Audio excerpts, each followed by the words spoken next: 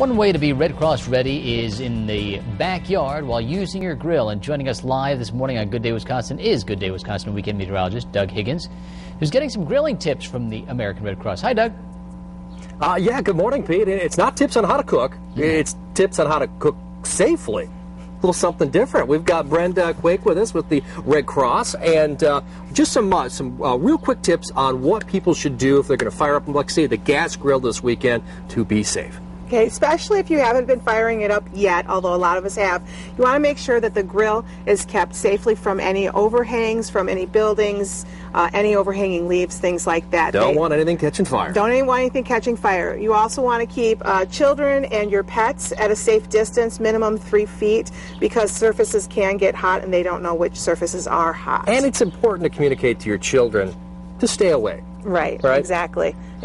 And what about gas lines? You said sometimes gas lines on the gas grills can start to get little breaks in them. Yeah, first thing in the summer, when you fire up your grill, before you actually turn it on, you want to check for gas leaks using a little bit of soapy water, checking for bubbles, checking for smells of gas. If you smell gas or if you see any bubbles, you need to turn the gas off and have an authorized repair person check the lines or replace the lines for the gas.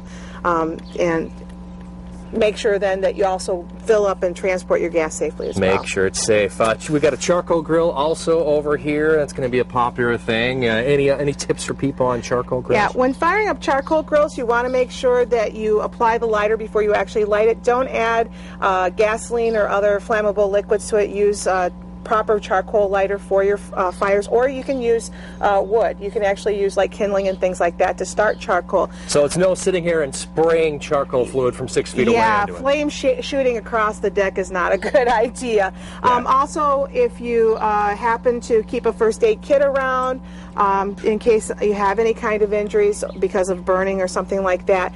If you do have a flame up, turn the gas off, snuff out the fire by closing the lids to the grills, and don't dispose of charcoal coals until you're absolutely sure that they're cold. So you want to make sure that you don't put them in the trash afterwards, because again, that's another fire hazard. That's right. You know, it's common sense tips, but it's always nice to go through them. And you know what? I haven't checked my line for safety for the gas grill, so that's something even I have to do. Me too. Now, if you need more tips on safe grilling, you can just go to our website. We're linked in with the Red Cross. Just click on Good Day Wisconsin, and you'll see all the latest tips for you right there. So have a safe 4th of July and a good time grilling. Pete?